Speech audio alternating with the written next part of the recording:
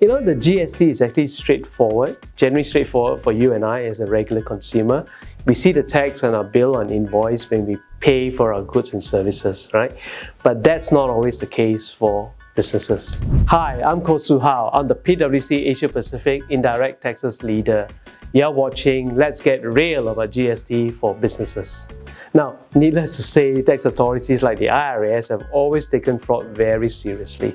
Now, against a backdrop of growing social expenditure and dipping profitability, tax authorities are increasing their focus on collecting the right amount of tax dollars and making sure that businesses are paying the right amount of tax. The GST system actually is very simple in concept, yet it can be complex for companies to navigate.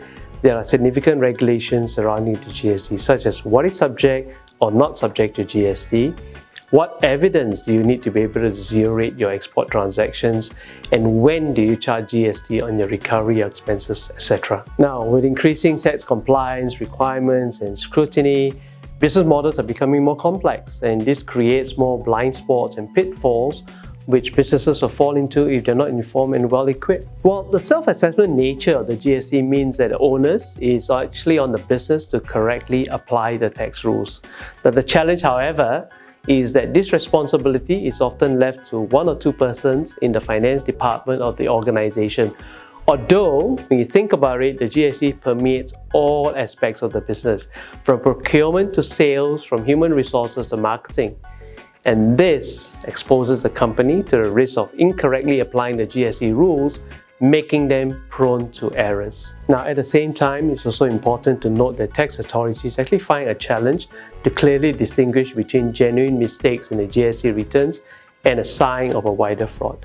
The customer accounting rules that were implemented from this year is one of the ways where the IRS is trying to deter GST fraud. So, what can we learn from this? Well, if you are in business, don't get caught in the crossfire. Take a hard look at your tax risk management strategy, your governance framework and controls to ensure that you report the right amount of tax.